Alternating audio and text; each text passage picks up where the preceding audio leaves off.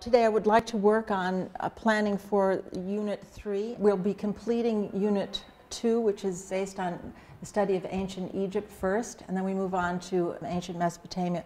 We're studying specifically ancient Sumer, and that's the earliest part of the Mesopotamian civilization. We're going to be discussing literature that was found on tablets like this with what kind of writing? Cuneiform. We can work together to get something that's truly interdisciplinary. Are you going to be having them make cuneiform tablets this year? Yeah, they'll be doing that in our class. My concern is that the experience can be somewhat authentic.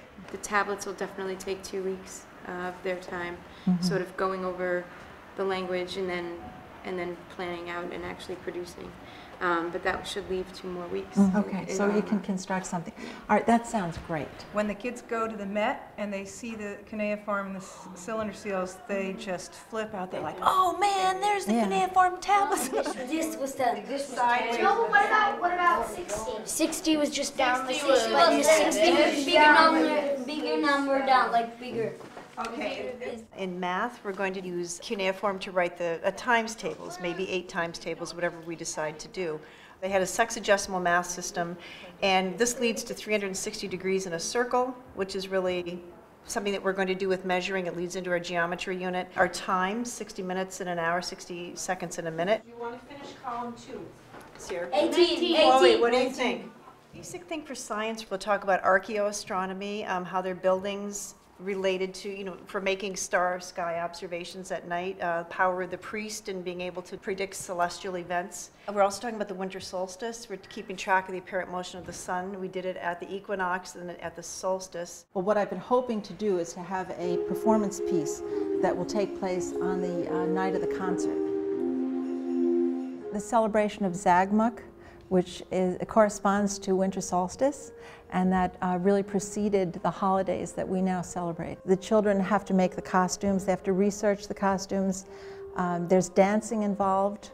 Kate Muth is going to be working with the children in how to actually walk. Sumerians danced as a row, and then a row would catch up. And then a row. Taking the information that they need to know and putting it to movement ties in for those children that are kinesthetic learners and need to actually be moving in order to own the information. I wrote the script for a very short pageant, but it involves Inanna, the goddess, entering. And Inanna is this wonderful story that the kids can really relate to. It's really a cycle of life, and it starts with a young girl and her passage into womanhood. It involves a king. It makes it clear to the children the shift from the matristic society to patriarchal civilization. So we're constantly weaving this theme in and out of whatever we're doing. Being a new teacher, I'm kind of looking forward to the integration process. Inanna, who's the goddess of love, fertility, and war. This story has to do with some sexuality and some reproduction issues, which is another unit that we have to address this year. It's going to be a 2-week unit. We still need to hear from, I think, your integration. The first part would be myself coming into the classes, visiting, and lecturing on the Sumer diet. Make a paste. So I start out with how do we really know what they ate? In this unit, I would talk about the first farmers, the history of grains. They had some pulses, they had chickpeas and peas, which is a good source of protein. And wheat, the domesticated wheat. And we could make products with wheat and possibly barley. So we would make either flatbreads, unleavened breads, or leavened breads. We would culminate with a menu that would integrate your unit with a whole lunch menu in the cafe where the whole school participates in a birth of a civilization menu. So what I wanted to add also to what we talked about is the service learning project. Last year we had an opportunity to Skype, have a communication with Iraqi refugees that were in Damascus in Syria. Hello, what is your name? My name is Aya.